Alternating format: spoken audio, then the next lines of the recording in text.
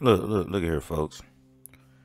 Rapper Lil Uzi, aka Little Lucifer, has bought a $24 million diamond and placed it in the middle of his beloved forehead. And according to a report, Lil Uzi Vert debuted a new accessory on Wednesday with a video showing off a pink diamond attached to his forehead. Now people are wondering how the rapper got the stone in place. If it's seemingly magic, body modification is safe.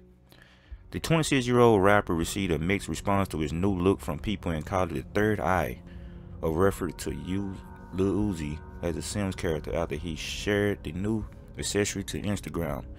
"Beauty is pain," he wrote in the caption. Wow. Like I said, man, this dude is a weird cat, bro. This guy actually bought a diamond, risked his own life, and put it in between his forehead. And I told y'all this, man. When cats do stuff like this, ain't no way they living long, bro. I mean, swole his whole face up like a pumpkin pie, bro. Big old grape head, man. And this is what these rappers are doing, man. And you know, people just gonna follow the trend, and they're gonna be doing the same thing that this cat is doing. Like, this cat real life done mold himself into a mole rat, bro.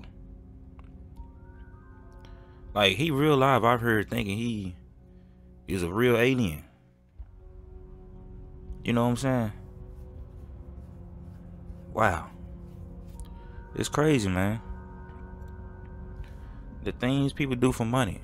And that's why I say, bro, this dude already said he ain't gonna live long, so we count the days on this guy. You know what I'm saying? Like, ain't no way this dude gonna live to be old with that in the middle of his head. And he probably know that. He knows it, man. Lil Uzi ain't gonna tell you that, though.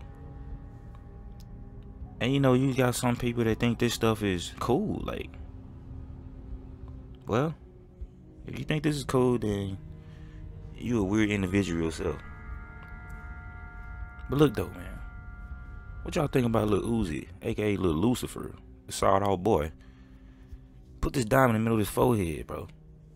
Like, ooh, that look painful, man. And his whole face swelled up like a pumpkin, man. Let me know in the comment box, man. This is the Messy Robot, and I'm out.